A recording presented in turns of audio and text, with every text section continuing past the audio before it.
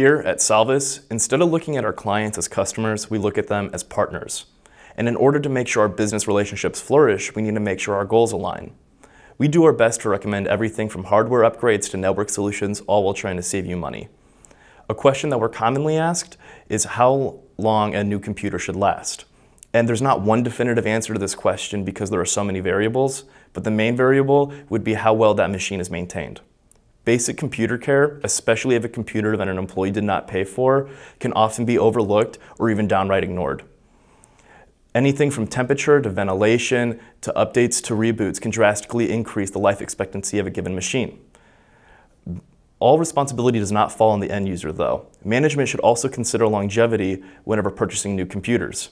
Buying a cheap off-brand instead of a Dell or another name brand that uses higher quality components also affects how often you would need to replace that machine. Computers are delicate machines. One power surge can turn your computer into a paperweight.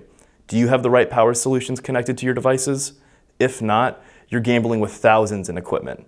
We have compiled a checklist to consider so you can always maintain and get the most out of any computer in your environment. Check out the link below or visit our website to learn more about maintaining your tech assets at www.salvistg.com.